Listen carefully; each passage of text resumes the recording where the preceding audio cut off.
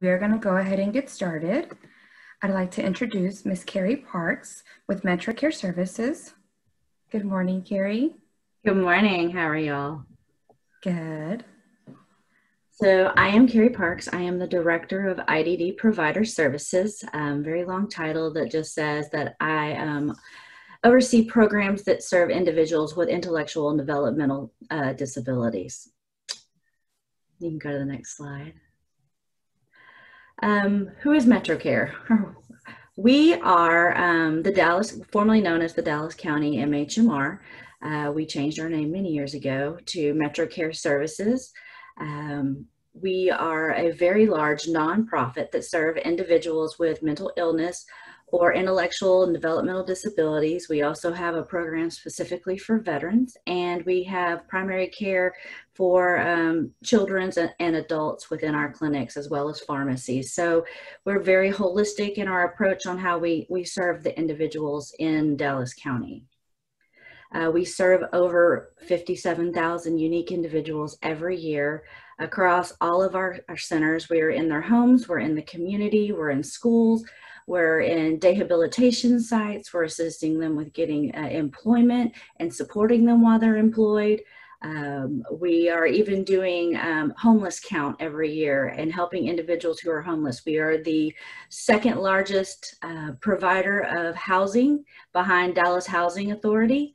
We have quite a few units that will serve those either in transitional housing, help them get stable, and help them get into their own home.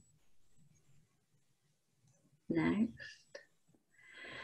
So in my world, in the IDD world, we start at birth. We actually start with what we call our early childhood intervention program, and we serve babies 0 to 3. Some of your children may have started in one of the ECI programs across Dallas County. There are actually 3 providers at this time. Referrals can come for these babies from doctors, from daycares, from mom, from dad, from grandparents. We've even had referrals in utero from genetic testing. Of course, we can't do an intake and start services until after they're here, but we can start early. The eligibility is determined on medical diagnosis, on audio vision impairment and developmental delay. There are very specific assessments that the therapist will use to say yes or no, this baby qualifies based on state eligibility. Next.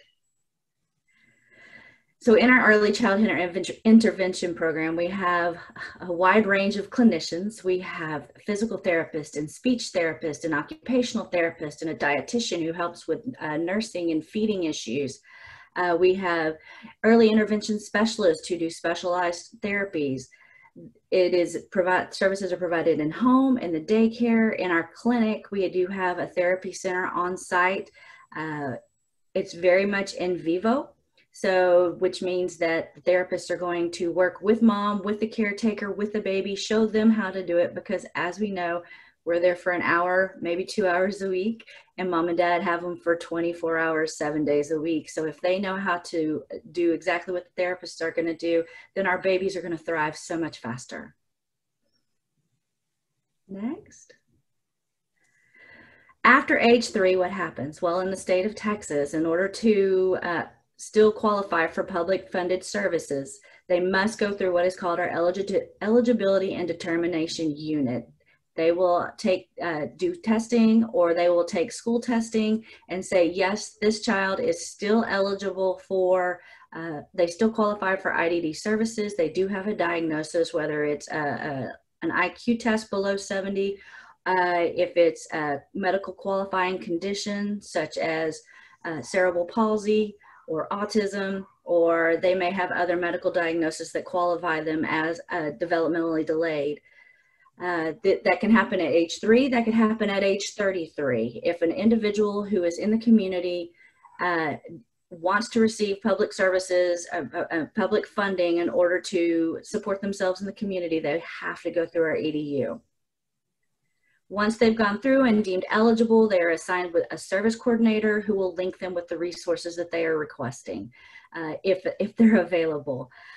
So the service coordinator will meet, review what services could meet them. We have lots of behavioral services in the pipe. We have lots of group home placements. They also are in charge of monitoring the interest lists, and we'll go over those later in the presentation. Next.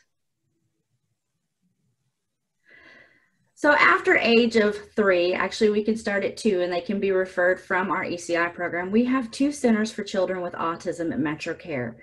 We serve babies that are recently diagnosed and on the spectrum. So they have a diagnosis of ASD. They may be have an intellectual disability, or they have a qualifying condition that they were referred to us from our EDU unit. So we'll serve ages 2 to 15. And we serve only Dallas County if they're using our general revenue funding. If they have commercial insurance, private insurance, they can come from anywhere into one of our centers. That is just one of the state mandates that we can only use our public funding to serve Dallas County residents with this program. Next. So in our center, I have board certified behavior analysts and registered behavior technicians that will do ABA therapy with the kids. If you're aware of ABA, you'll know it's very, very expensive for families to get this service. It's anywhere from, in our clinic, we serve 4 to 6 hours with the public funding. If they have commercial insurance, it's whatever the families can request and can have funded through their commercial insurance. Our therapists focus on communication primarily. As you know, most behaviors, 98% of behaviors is because they do not have the ability to communicate. So if we can address communication, that makes them so much more successful. They focus on social skills, behavior management, adaptive living skills. They can assist with toilet training, whatever that is going to help them be more successful and prepared to move into the school systems. That's what our clinicians do at the center. Next. If they have no insurance coverage and are requesting ABA, they have to go through our EDU unit to say, yes, I qualify for these services. The services will be referred from a service coordinator, and they will come into an assessment at one of our locations to see what the needs are. And our clinicians will develop a plan with the family on what goals to start with. If they have insurance coverage, they do not have to go through EDU. They can go straight to the front desk and make an appointment to get seen.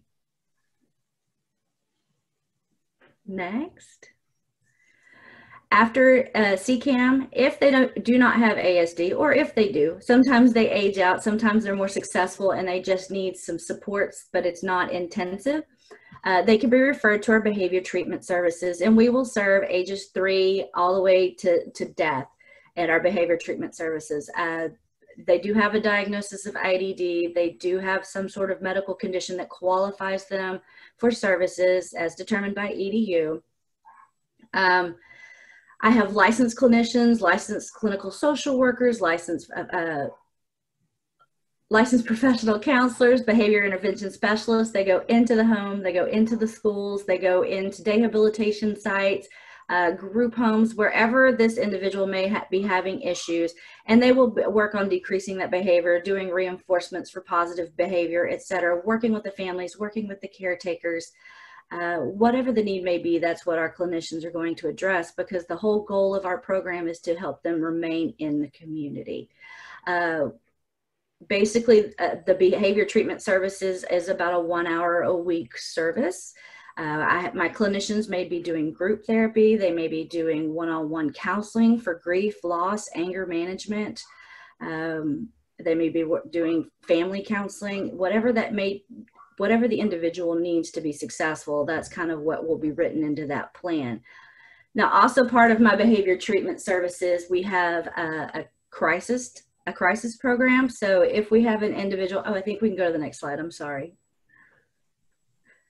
Intensive services. So we have intensive and crisis services. So if we have an individual who is at risk of being removed from their home because of aggressive behaviors, or they're a risk to themselves and others, we do have a crisis program, and I have clinicians that will work with that individual and family or caretaker, because some of these individuals live in their own home or they live in group homes. And so the clinicians and the BISs will work with them, provide treatment, environmental setup to try and make them more successful in that environment. For intensive services, they may be getting 4 hours a week of clinical counseling, or they may be getting 4 hours of environmental setup. It just depends on the need. And as far as crisis, my team will follow them until they're stable and they've done a warm handoff into one of our other behavior programs. Crisis is supposed to be short-term. They can refer to our crisis respite house. Sometimes it's not the individual that's in crisis. Sometimes it's the family that's in crisis. The caretaker may be ill and have to go in for surgery and there's no one else to assist. They may be at risk of being homeless and they don't know where their child's going to sleep that night and they want to put them somewhere stable while they are able to get a place for them to stay and make that a successful placement. There's many reasons why an individual or family may be in crisis, and our crisis respite will provide 14 to 30 days of respite for that individual. So there's many reasons that we could do a referral through our crisis team. Next.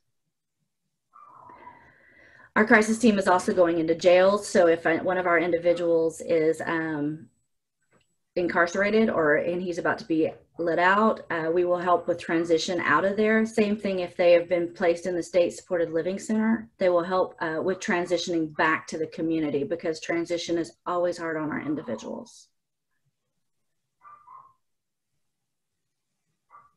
Next. So very, very important for a lot of our individuals is the interest list. The creme de la creme of the interest list is what we call our home and community-based services. This is a Medicaid waiver program. So yes, an individual must qualify for Medicaid in order to receive the Medicaid services. They do not have to qualify right now to get on the interest list. And the interest list is about 14-year wait right now. So if there is an individual or a family that says, I need services later in life, they don't need it today. They may need it today, but they won't get it from the HCS program unless they can get a diversion slot. They can go and get on the list immediately and just say, I want to be put on the interest list.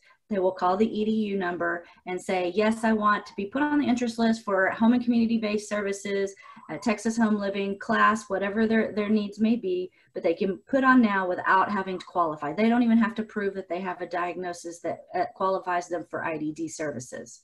They can just be put on the list.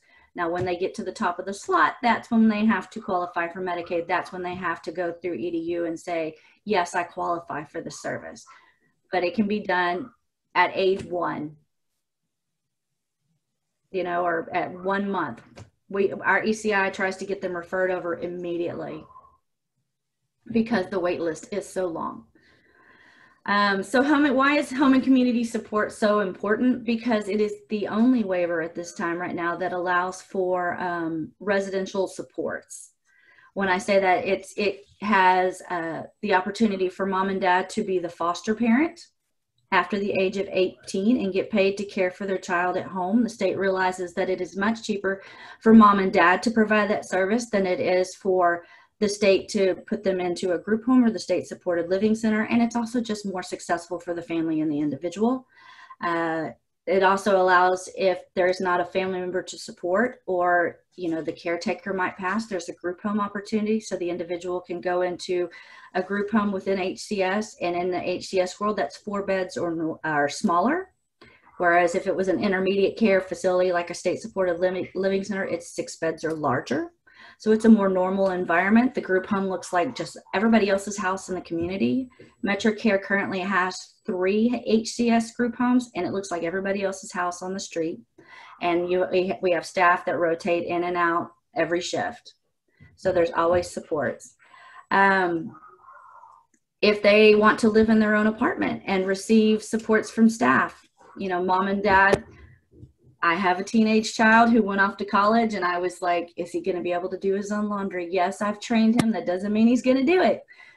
And mom and dad can't be there 24/7. Well, the great thing about HCS and Texas Home Living, if the individual does want to live on their own and they're capable, and mom and dad can't be there 24/7, we can write into the plan to have staff go in and assist. They can assist with doing grocery shopping. They can assist with doing laundry. They can assist with taking them to medical appointments, picking up their meds at the pharmacy, etc. So the beauty of it is these waiver programs will support when they age out of school. They support when they move into the community. It's that holistic wraparound that families really, really need to make sure they feel that their individual is safe.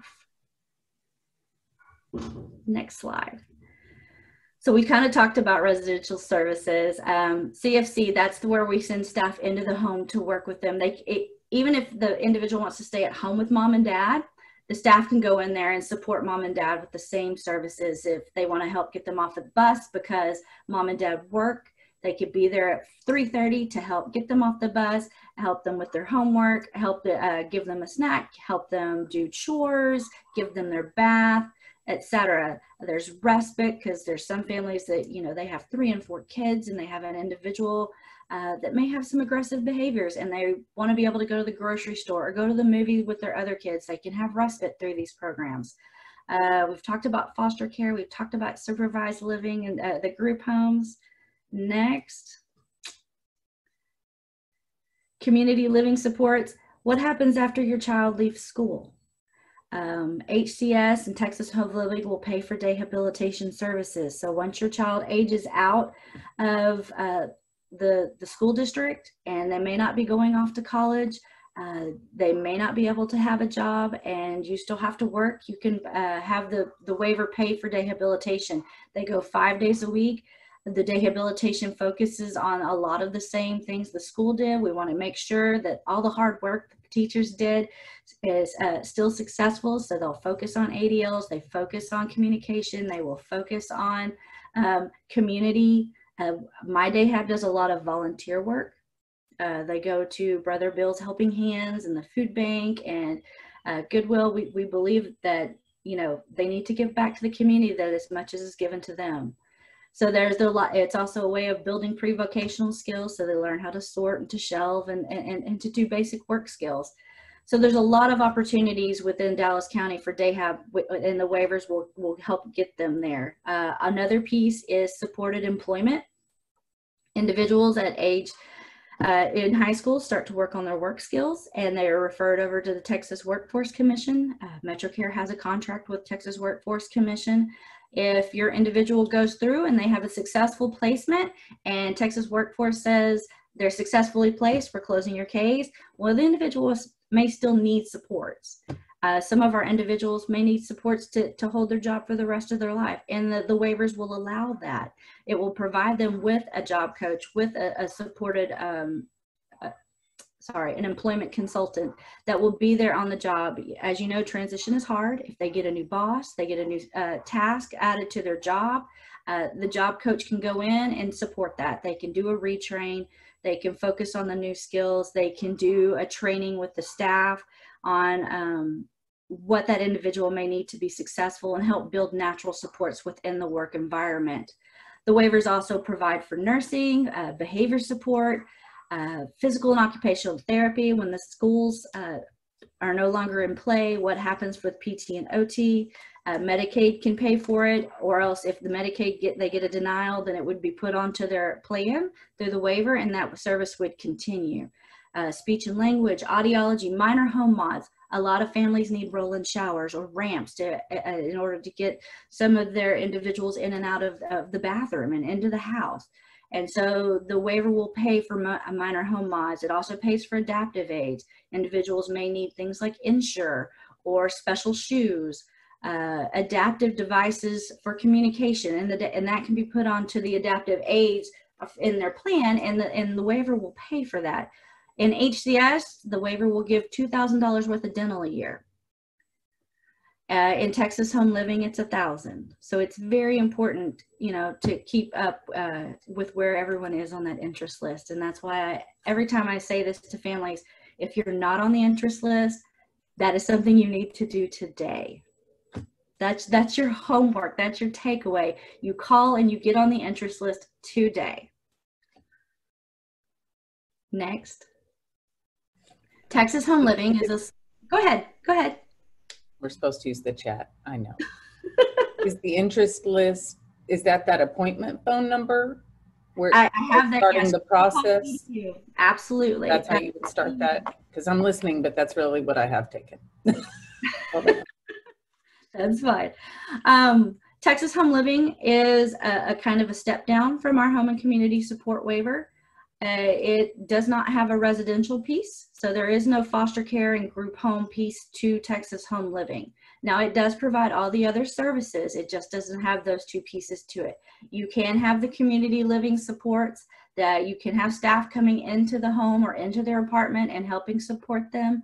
You do have rehabilitation, you have employment assistance and supported employment and respite through Texas Home Living. You get the same therapy approach that you do in HCS. You get $1,000 in dental. You still get minor home mods, etc. Next. Another program is our career design and development. This is where our day hab lives. We are at the Lake West Family Y in West Dallas. Our individuals there do a lot of community interaction.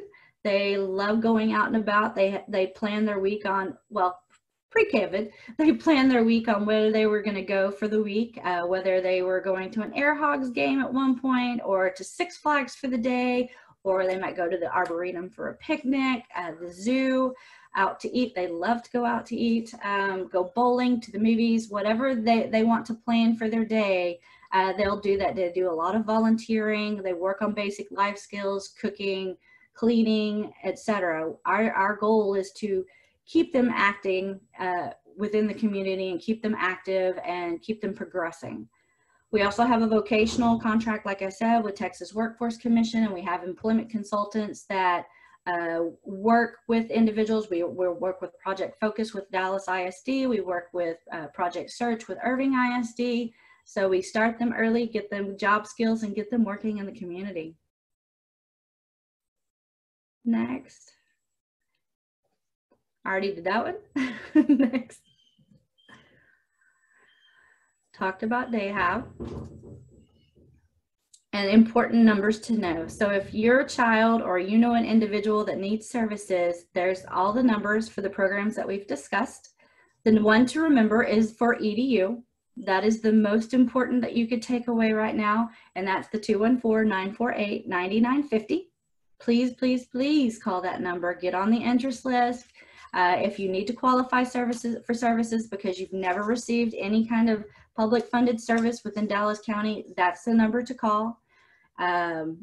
If you can't reach anybody, that 743-1200 is our main number. You can ask for me. I've also, on the next slide, given my number. Other services that families might be interested in. We have a Cohen clinic for veterans that will serve veterans and their families. And that is up in Addison. So a lot of veterans will go up there to receive counseling for post-traumatic stress disorder, or their family members may. We have primary care clinics at several of our sites. We have our pharmacy on site at our mental health clinics. If families are feeling stressed, we have a helpline right now. They can call 214-743-1215. That is our COVID helpline. Sometimes it just helps to have a voice on the other end to deal with the stress that's going on. And that's my name, my number. If you have questions, even working from home, that number comes straight to my phone. So that way I'm always available. I will always answer my emails. Just send me an email and I will link you with whatever service or put you in the right direction if it's something that is not in my department. Questions?